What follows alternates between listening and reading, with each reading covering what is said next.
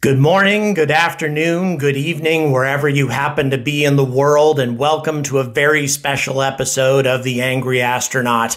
As I am recording this right now, the Hope probe from the United Arab Emirates has traversed 500 billion kilometers or so towards its objective, towards Mars, taking, of course, a circuitous route, as I'm going to describe later in the video, that has allowed it to intercept the red planet. And right now, at this very moment, the probe is applying its braking thrusters, reducing its speed so that it can safely enter orbit. And it's burning almost half its fuel to accomplish this. And that's how fast this probe is going. So let's hope that it's successful. Otherwise, this video is going to end on a rather dour note because I'm not going to release it until I'm sure as to whether or not the mission has been successful or not, or at least I have a pretty good idea. Regardless, the importance of this mission cannot be overstated, and it really makes me angry, very angry, that it has not been thoroughly covered by the media, as thoroughly covered as the other two probes that are on their way to Mars as well. And I've only got one reason for this. It's coming from a Middle Eastern country that very few people have even heard of, let alone really care about, as opposed to something put out by NASA. And I'm not exaggerating here. This isn't just some token thing that the United Arab Emirates is sending out to Mars just to prove that they can do it. It's an incredibly important mission. Perhaps, at least as far as SpaceX is concerned, the most important of the three missions going to Mars. And the reason for this is because this probe is going to be the first in history to provide us with a comprehensive view of the Martian atmosphere, the different layers of the atmosphere, the qualities of the atmosphere, and most importantly, the weather, the dynamics of the weather, what causes these massive dust storms that are going to be such a threat to future colonization, what causes them? Can we predict them? Might we be able to do something about them? All of these things this probe is going to provide information about for the first time in human history. No, this is not some token thing from a rich oil company or anything along those lines. This is an incredibly important scientific mission that so few people are really aware of, and that needs to change. And you know that at least those who have followed my channel, I've been following this for quite some time. That's why I have my computer here and my little sticker, because I watched this thing take off on Space News Pod. I did it in conjunction with those folks, and very wonderful people, by the way. I have them linked in the description. Make sure to subscribe to them as well. But regardless, this is a very exciting moment, and I'm going to know, hopefully, within the next half hour or so, because yes, it is a 30-minute burn, 30 minutes worth of braking thrusters in order to get the probe down to the necessary speed to enter an orbit, and an enormous amount of fuel being consumed to do this. It is a critical moment in this mission. Are they going to be able to pull it off? Well, they've put a lot of work into it, and they've had a lot of help, and I'm going to tell you as much as I can about it in the time allotted to me by your average YouTube video, and I'm going to tell you about it in just a couple moments.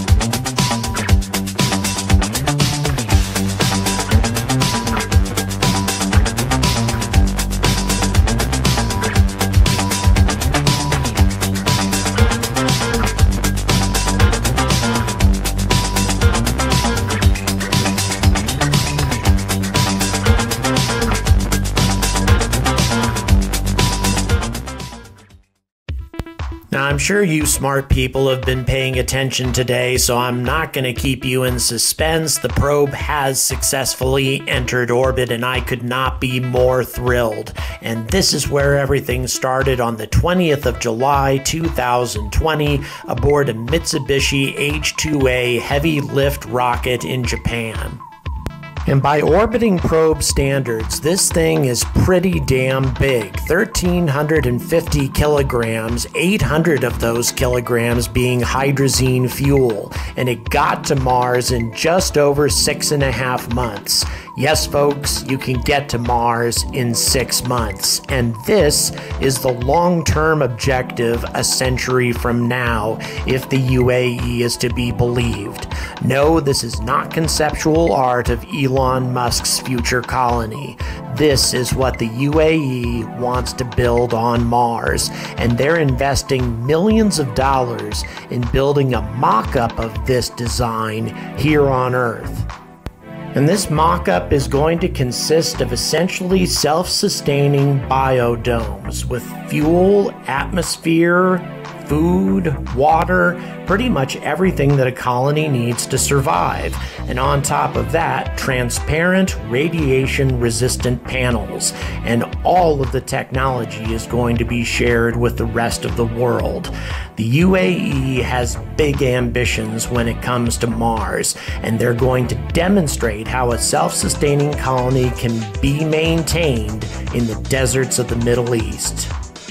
And when it comes down to it, this is extremely good long-range planning for the UAE, as most Middle Eastern countries are realizing, or at least they should be realizing, oil revenues are not going to last forever. They need to look elsewhere to continue their economic growth. By the way, have a look at those stacked gardens there on the right. You may have seen those in some of my other videos when I'm talking about producing enough food for a large self-sustaining colony on Mars and the amount of food that can be produced by artificial methods. Anyway, these guys are going to be experimenting with that here on Earth, and here's an example of that, by the way. This obviously is not on Mars, but this is a very good idea on the UAE's part to ensure that their country continues to grow economically beyond oil revenues. And that revenue can be found not only on Mars, but also in the asteroid belt. But getting back to the basics of the Hope mission, I'm going to take you back to one of my older videos several months ago where I allowed the mission team to describe their project rather than trying to do it myself. So let's get the Wayback Machine going to this previous video and check it out.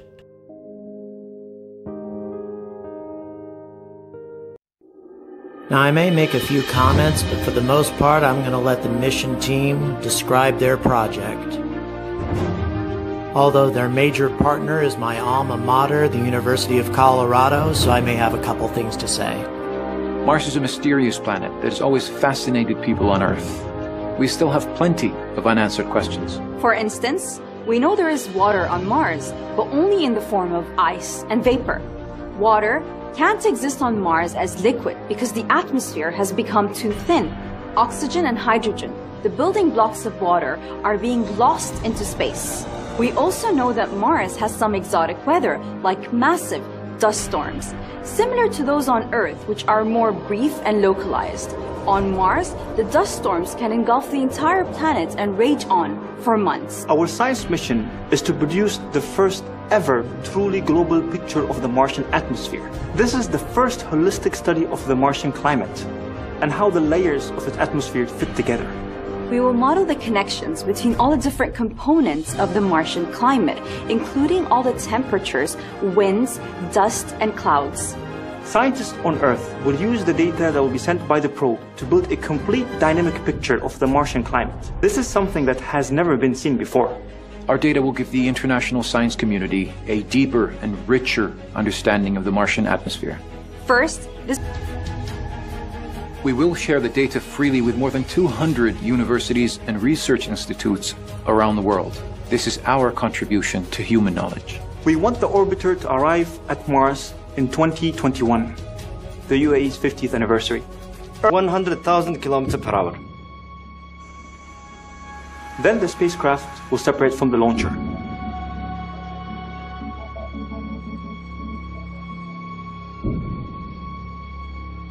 It will unfold the solar panels and point the spacecraft toward the sun to charge the batteries. The journey across the solar system will take around 7 months. As it travels, the spacecraft needs to figure out its location. There is no GPS in deep space. So the spacecraft will use star trackers to navigate, using patterns of constellations. This is similar to the way our ancestors used the stars to find their way in the desert and at sea. This is the point where orbiters usually get lost, so they'll have to be really precise. When the spacecraft gets close to Mars, it'll have to use its thrusters as brakes. It'll need to slow down to 14,000 kilometers per hour to enter orbit. This will be a tense time at mission control in the UAE. The thrusters must fire for 30 minutes at precisely the right time. If anything goes wrong, the spacecraft will pass Mars and the mission will fail. Both we and the Russians have had this happen to us. But we can't control the spacecraft in real time from Earth. When it's so far away, signals can take more than 14 minutes to arrive. Its brain will be sophisticated enough to make its own decisions. Look back in history. The Middle East was once a powerhouse for innovation and science. Muslim civilizations were once pioneers in mathematics and astronomy. This will be the first ever Arab-Islamic mission to another planet. The Emirates Mars mission will have a major impact and a legacy here in the UAE. That's because of the approach that we took to planning and building this mission. The easy way to do it would have been to go and buy technologies and expertise from big space agencies and companies. We decided to do... That's one reason I'm so proud and excited to be part of the mission as an Emirati and as an Arab. It's very symbolic for an Arab and Muslim country to launch an interplanetary mission. We have taken a step beyond just looking at the skies. We are going there. I think it will change the way young people look at their region. It will help us think positively and see hope and opportunity. If a small young Arab nation is able to reach Mars, truly anything is possible. This is a huge moment for a small nation. I have to admit, I am fired up.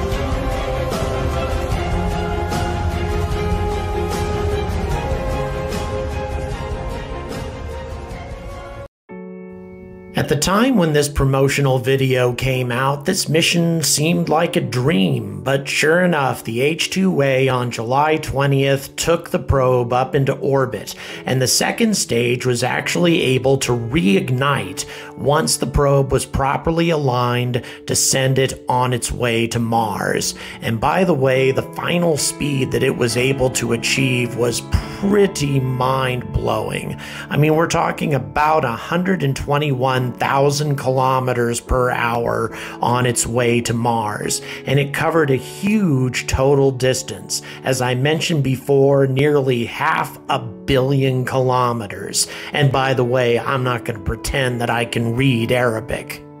Now, the orbital process is far from over. Currently, the probe is in what's called a capture orbit that's going to take the probe as close as 1,000 kilometers from the surface of Mars. Talk about crazy close. And as far away as almost 50,000 kilometers. But once it settles into its proper orbit, it's going to be anywhere from 20,000 to 43,000, as you can see here. And once this orbit is established, the probe will be able to study the planet in the infrared on the left, take high-resolution photographs in the center, or ultraviolet on the right. It has instruments for all of these things, and it will transmit all of this information back to the UAE via the Deep Space Network at NASA. So this probe has the ability to study the atmosphere and the surface of Mars in ways that no other orbiting probe has ever been able to do, and this information will be shared with the rest of the world, as I have already mentioned. This is the UAE's contribution to science. And I'll tell you, this probe is well equipped to do its job. First of all, it has what's called the Emirates Mars Infrared Spectrometer, or the EMIRS, and specifically it looks at the thermal state of the lower atmosphere, the geographical distribution of dust, water vapor, and ice, as well as a three-dimensional thermal structure of the Martian atmosphere. It gives a very, very good picture of the lower atmosphere and its relationship with the upper atmosphere. Secondly, it's equipped with the EXI, or the Emirates Exploration Imager, and this is a high-resolution 12-megapixel camera capable of studying the lower atmosphere of the red planet in visible and ultraviolet bands. Obviously, it can capture high-resolution images of Mars, but can also measure the optical depth of water ice in the atmosphere and measure the column abundance of ozone.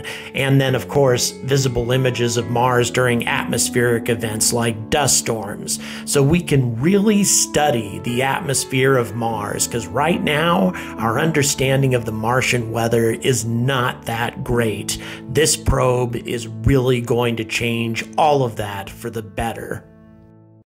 And whoops, I almost forgot the Emirates Mars Ultraviolet Spectrometer, or EMUS, and this is designed to focus on the upper atmosphere, the thermospheric and exospheric regions of the atmosphere, or 100 to 200 kilometers and above. We'd like to think that there's nothing up there because the Martian atmosphere is so thin, but that's not actually the case. There's quite a lot going up there that we really don't understand. And this is designed to detect the ultraviolet emissions of hydrogen, oxygen, and carbon monoxide, and the spectral resolutions are chosen in order to distinguish between the emissions of interest from other bright emissions, in order to resolve carbon monoxide emissions, but more importantly, how does Mars lose its oxygen, and how did it turn from such a favorable planet for life into the cold desert that it is today? We still really don't understand that. So why is understanding the atmosphere and the weather so important to SpaceX? Well, you're looking right at it. Dust storms. And I'm not talking about blocking out solar panels. In my opinion, that's the smallest threat that dust storms represent. In a study called Dust in the Atmosphere of Mars and Its Impact on Human Exploration, which was put out by the NASA Engineering and Safety Center, dust storms have been shown to be not only poisonous because of the perchlorates, but also electrostatically charged, which can lead to lots of problems. I've quoted this study before, but those videos don't get a whole lot of views, so here we go again. Quote, "The Martian atmosphere is the origin of many possible hazards to both humans and equipment. The unknown thermodynamic properties of the bulk gas fluid, including unexpected turbulence in the near-surface boundary layer, represent risks during vehicle entry and descent and landing. Also, major dust storms may affect EDL and adversely affect a human explorer's ability to perform extravehicular activities." The study goes on to warn that the triboelectric qualities of Martian dust storms can give rise to large electric fields which may prove hazardous to both explorers and equipment, including effects very similar to lightning as you're seeing right there. That's not just an artist's license. On top of that, since it's electrostatically charged, Martian dust can also be abrasive and it can adhere to equipment. The study says, quote, "Abrasive properties of dust accumulating on surfaces and penetrating systems could lead to failure of air generation and delivery, carbon dioxide removal, fire detection causing false alarms and suppression, EVA suits, rovers, windows, visors, and optics, including the possibility of critical life support systems completely failing." And it also bears mentioning that Martian dust devils, which are far more common than Martian dust storms, can also be hazardous in many of the same ways. It is vitally important that that we understand these phenomena, that we understand the Martian atmosphere and the Martian weather. And thanks to the achievements of this young group of people and their triumphant accomplishment today and what they hopefully will achieve over the next several years as Hope operates in orbit around Mars, we are going to be able to learn the things that are necessary to protect future colonists against what I think is one of the greatest hazards that the Red Planet has to offer. And finally, and perhaps the most importantly, I would like to mention that 1/3 of this team was made up of young Emirati women, including many of them in prominent management positions, in an area of the world where everybody seems to think that women are not treated with respect. Women were given the spotlight on one of the most important scientific projects in the history of this country. Well done, UAE. And so, a few hours ago, the Burj Khalifa lit up like a beacon, heralding forth a new age in the Middle East, a new age in space technology and exploration, a new era for Mars, and also a beacon of hope. This probe was called Hope for a lot of different reasons, but most importantly, to give hope to young Arabs across the Middle East, many of which, millions of which, are suffering, impoverished, or possibly find themselves in the middle of a civil war and who feel just as hopeless as one can imagine. And yet, there is hope. Today, the UAE gave the Middle East hope, and I hope that this is something that is not forgotten anytime soon. So, clearly I'm in a much better state than I was during my first recorded introduction that I had when I really wasn't sure what was going to happen and I had my fingers crossed, but I am beyond elated right now. Congratulations to the UAE. Congratulations to this group of talented young people who managed to accomplish this amazing task, because space is hard. Getting to Mars is even harder, and they did it. Or at least hopefully they did. There's still a number of things that need to be ironed out as the vessel settles into orbit, the satellite does rather, that sort of thing. But still, I expect huge things out of the Hope Orbiter very soon, and I can't wait to see it. At the same time, though, being the Angry Astronaut, I can't help but be pissed off, because I really feel that this particular mission just didn't get anywhere near the attention that its American counterpart got, or even the Chinese mission, and it should have. And in my opinion, it's only for one reason, because we don't expect good news out of that region. The media doesn't like to give us good news from the Middle East. Instead, we like to think of it as a place of terrorism and war and killing and civil wars and extremism and that sort of thing, when really the vast majority of the people who are there are people who just want the best for their families, for their children, and would love to see their children go to work on a project just like this. And it's time for our perspective here in the West to change as far as that's concerned. And I've been on this soapbox before when it comes to this particular mission, but a lot of you folks haven't seen those older videos, so I decided I would say it one more time. But none of that does anything to calm down my elation, to make me any less happy about this. Congratulations again to the UAE. And if you like channels that cover not so well-known missions such as this as thoroughly as I try to do, well, it's all in the description. You know how to support me, and that's all I'm going to say about that. So until we see the results of the Hope expedition, all the amazing things that it's going to bring to the scientific world and the practical things that it's going to bring to colonists who head to Mars in the future, who, by the way, if the UAE gets its way, that's going to include a lot of Emiratis as well, and I think they're going to make very good neighbors for SpaceX colonists.